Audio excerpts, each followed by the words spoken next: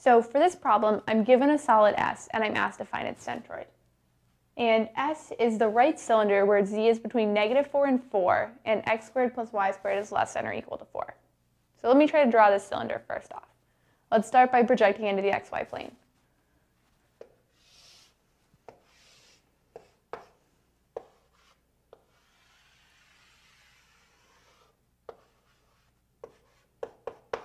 So x squared plus y squared is less than or equal to 4 gives me a circle centered at the origin with radius of 2. And now let's try to draw this in 3D.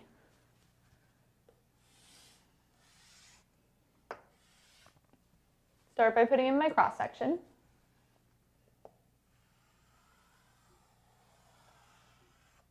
And then I need to go up 4 units and down 4 units.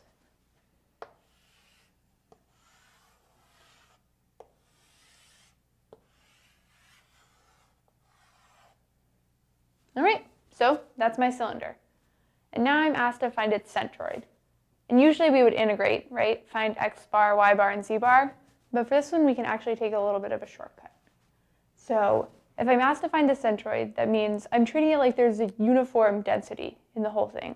So for something like this, we can kind of think about averaging the coordinates, especially for z.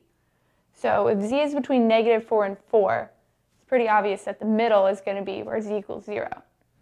So go and average it, right? -4 plus 4 is 0 divided by 2. So the z coordinate for my centroid is going to be z equals 0.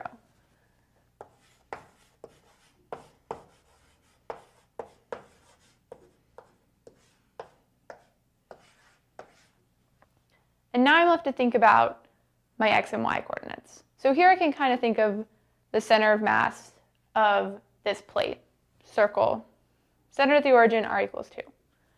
Well, if you've ever tried to balance a plate before, you know that the center of mass is right in the middle of it, at the origin where it's centered, right? So those coordinates are going to be in my centroid, 0, 0.